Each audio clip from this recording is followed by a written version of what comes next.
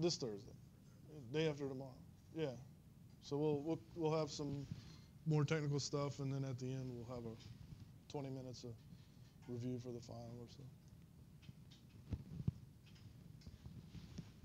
So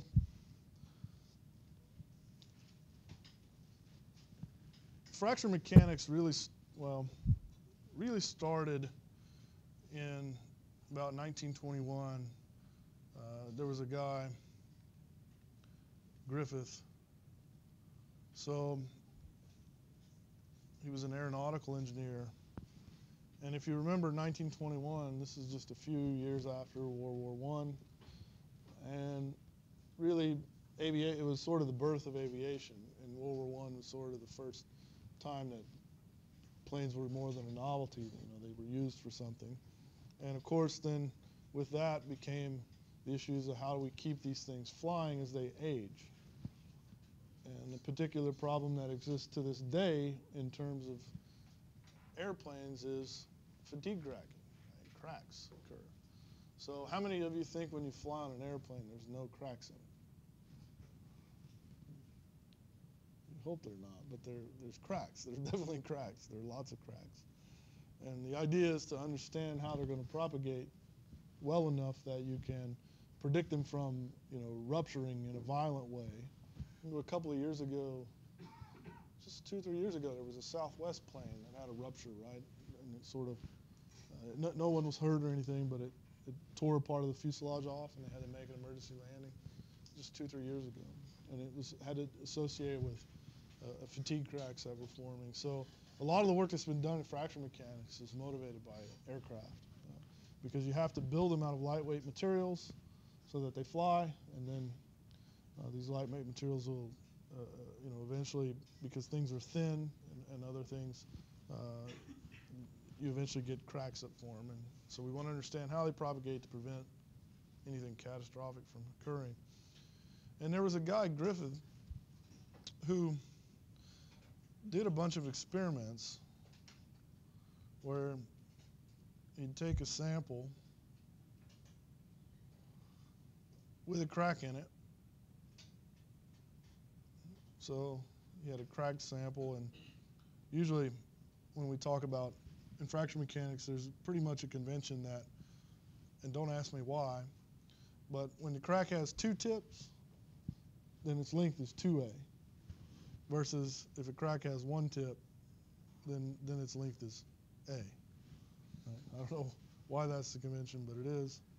So when you have a crack, say length 2a, and you apply a far field stress, so we'll call that, the stress of loading. And what he noticed was that for a range of different materials, that the point at which the sample would rupture, meaning it would, break into 2 pieces, crack completely through, was a constant value that was proportional to the stress of loading, the far field applied stress, and the square root of the crack length, A. And so he did a bunch of experiments, and in fact, this 1921 paper, you can download it. Right? It's still, it was presented to, I think, the British Royal Society, and I think I have a copy of it on my computer, likely, because I've referenced it many times. So, so with that kind of idea in mind, let's see if we can sort of make some energy arguments about what may be occurring, so that we can come up with, basically we want, if this is always a constant value, right, for a different material, then you might think that this is some material property, right? Just like we have material properties, Young's modulus and Poisson ratio, there might be some material property that's associated with fracture. Okay. And so I'm just sort of going to come up with a hypothetical thought experiment here, but if we have a sample with our crack 2A,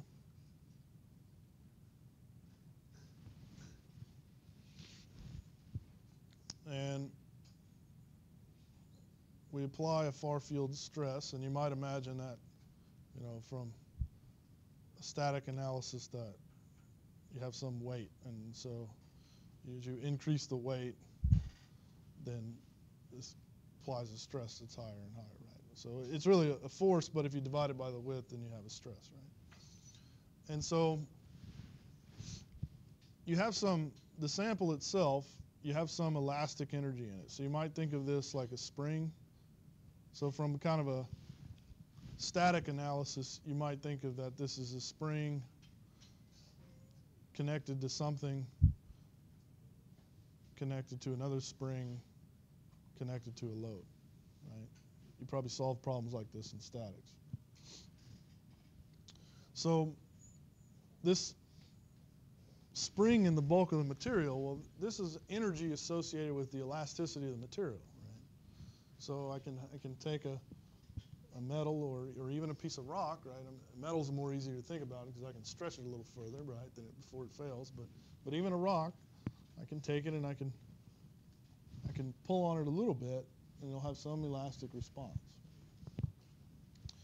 And so there's some energy associated with that.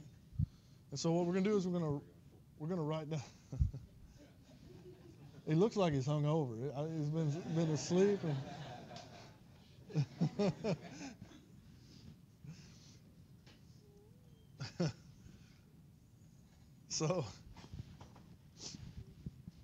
So if we're going to write down basically an energy balance, so the total energy in this mechanical system over here has some energy associated with the elasticity of the material, right? Plus some energy associated with creating new surfaces of the crack, right? So that's what this something in the middle is there's two surfaces there, and when we create new surfaces, we dissipate energy, and so this is an accounting for that energy. And then the work done due to loading, okay? And so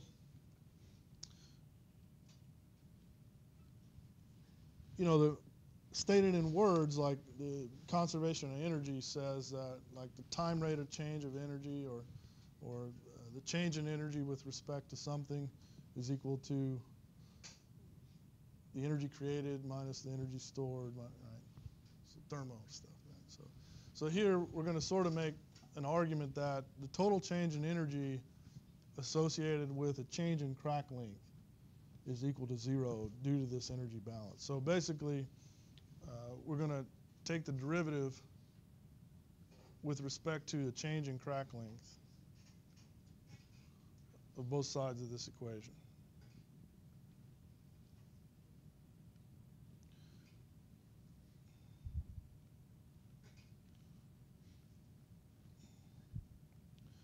And I paired those up because that's sort of the mechanical energy, the energy associated with the elasticity of the material. So this is the energy associated with creating new surfaces, and this is the energy associated with mechanically loading the material, our system. And this thing is going to be equal to 0.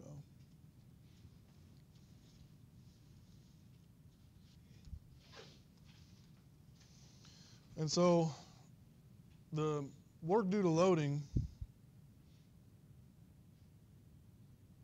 I mean, from Physics 101, what is work? Force times distance, right? So exactly, it's force times distance. And distance is, displaced distance. Right?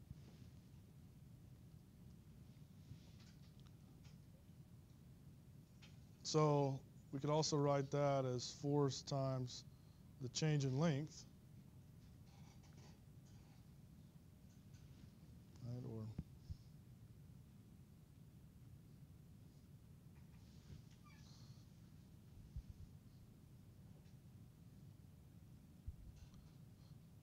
And force is nothing more than the stress, the far field stress, times the area. And another way we could write change in length is to write the strain times the length. And that comes from the fact that our definition of strain, right, is strain in an engineering sense is the change in length time over the length, right? So delta L is equal to strain times the length, okay?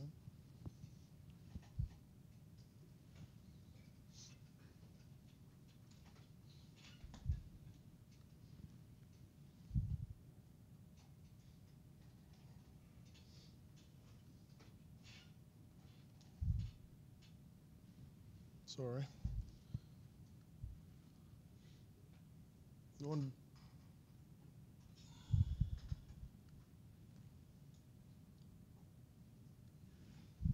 Can't remember. There's a trick where I don't have to do that. Can't remember. So that's the work due to loading. Then we also have the so-called strain energy. So this is the mechanical energy stored in an elastic body, right? And what that is sort of the area under the stress-strain curve, right? So for an elastic material, stress-strain curve is just a straight line with the slope E, right? So it's the area under this.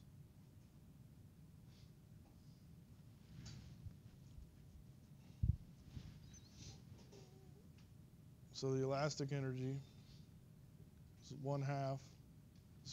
I'm just doing an area calculation here. 1/2 base time height, right? So at the load applied,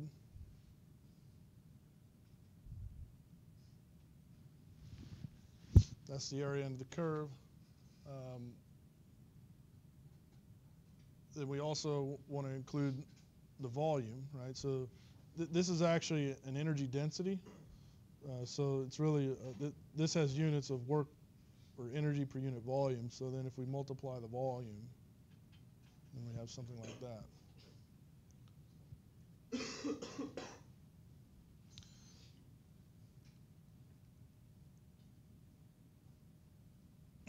So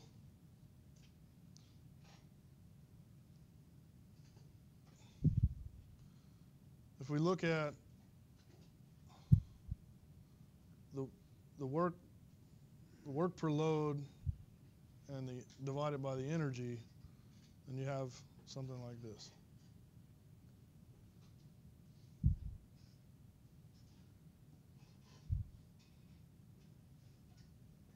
And that's equal to 2. So another way to say this is that the work due to loading, external loading, is 2 times the strain energy.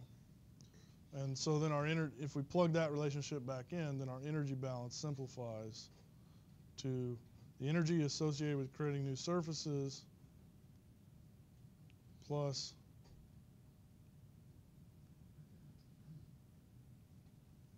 this guy, or the energy associated with creating new surfaces must be equal to the change in strain energy with respect to length.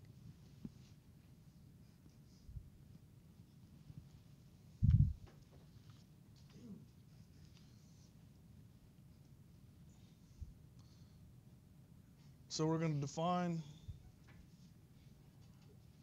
our energy associated with creating new surfaces as 2, because there are 2 sides to a crack, 2 surfaces on a crack face, right, a top and a bottom, times 2A, because that's the length of our crack, times some specific surface energy. So this is sort of something called specific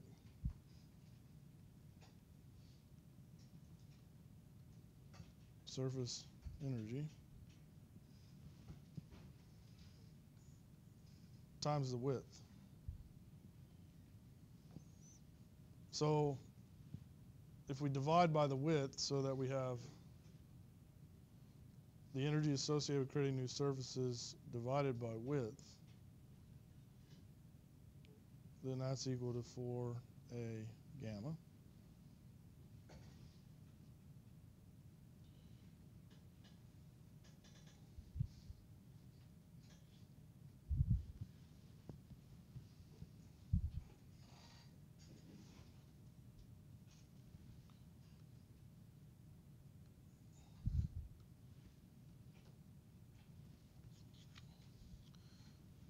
Then the strain energy of a cracked elastic body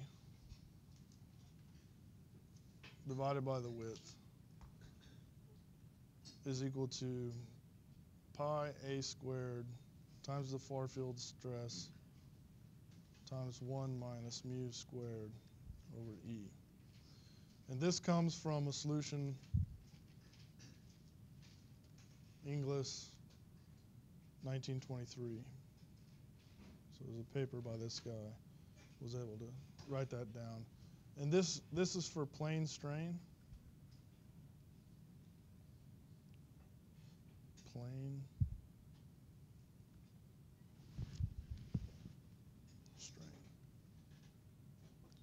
So we haven't really talked about plane elasticity in this course, but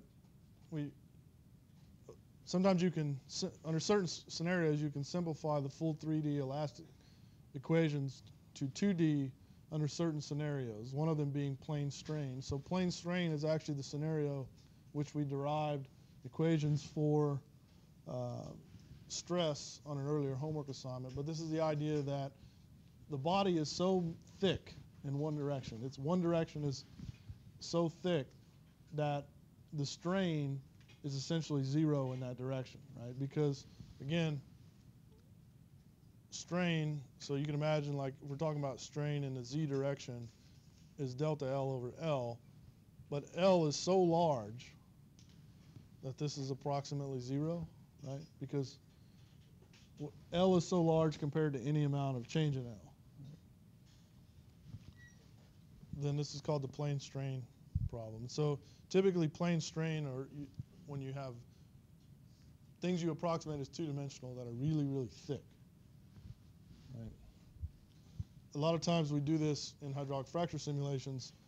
We take a plane of the Earth, which is really thick in the vertical direction, right? And then we look at how fractures propagate in the 2D plane.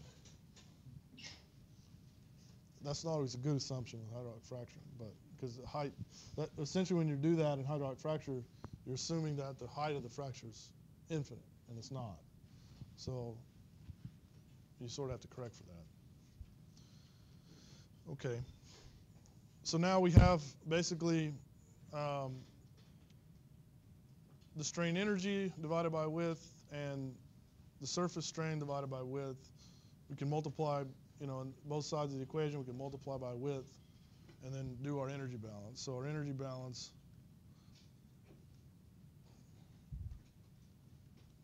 for a gamma.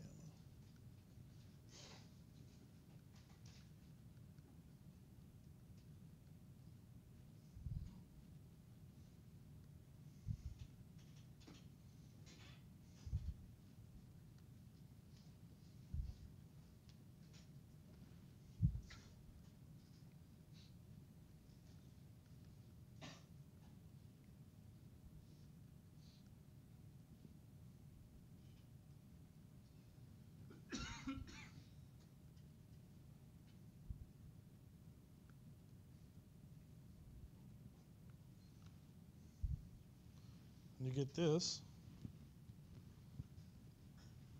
So we typically call this guy something called G. G is known as the strain energy release rate. Okay.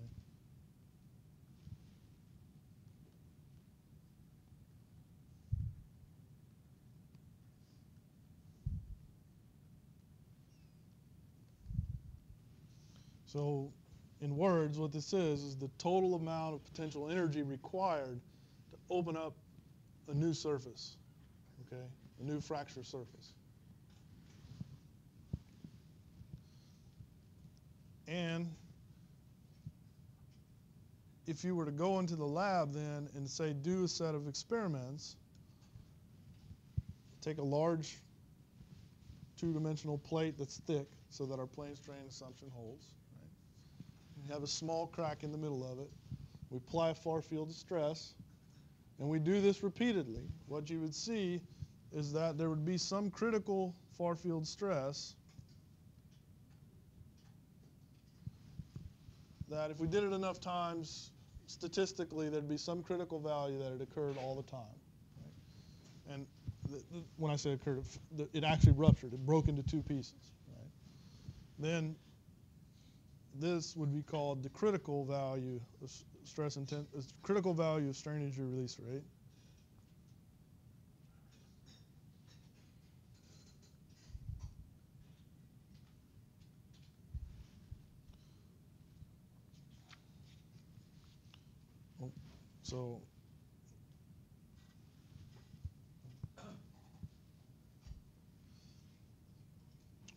So that critical value of strain energy release rate, that's a material property.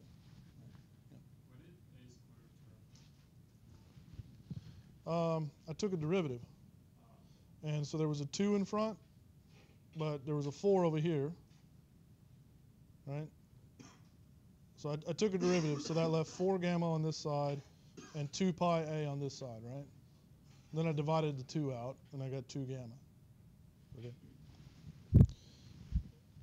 So this thing is a material property, or if you go to the lab and you were to do these types of experiments and measure this repeatedly, then you could define, at least in a statistical mean sense, some critical strain energy release rate that would be a material property. Okay. This is a material's resistance to fracture, essentially. And then just one last sort of, if we look at just this part and we rearrange it such that we have